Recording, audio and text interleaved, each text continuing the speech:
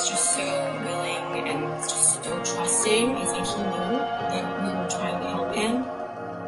He was found by two girls under a Williamsburg Bridge. The girls had put him into a cart with some blankets. They had walked him over to the shelter. He was just sort of sitting up, and you could see that he was really, really thin, but you couldn't see full extent.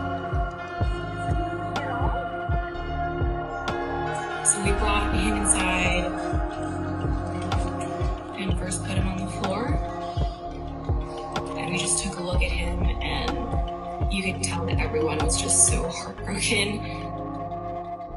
He started to walk around a little bit, which was surprising because he was literally skin and bones.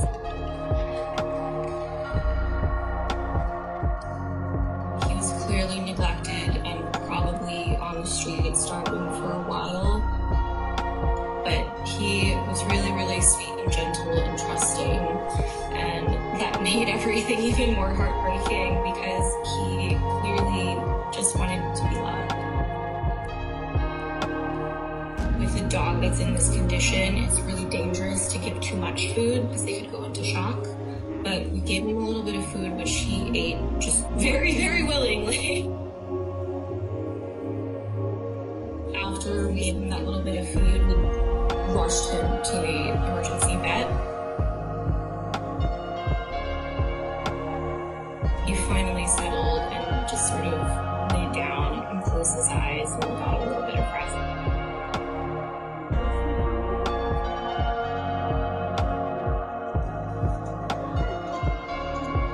He was at the vet for 36 days. He started putting on a little bit of weight very slowly. All the visitors that he had, he was always really curious about, and he always said hello. And he knew he was safe, and he didn't have anything to worry about anymore.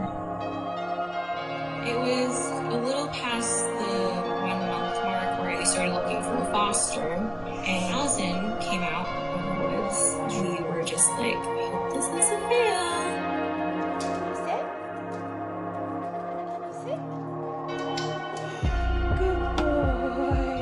Right away, he would not leave my side.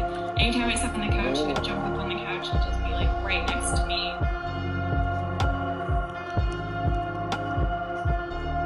Anytime I walked anywhere, he would follow me.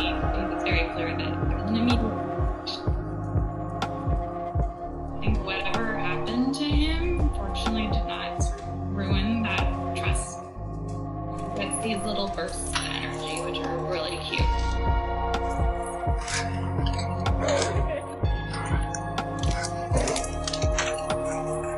Watching him start to like run a little bit and start to play with toys and play with Virgo back, seeing him gain weight. His playful side comes out more as he's got more energy and more strength.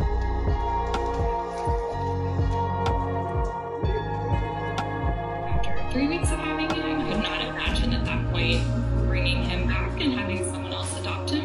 I was like, okay, this makes sense, this works. Oh, that's your eye. On the adoption day, I brought Timmy with me to Animal Haven. I wanted to have him see how different he looked, see how much they had helped him. He's doing really good now. See, the sweetie and he has made my life much happier since he arrived.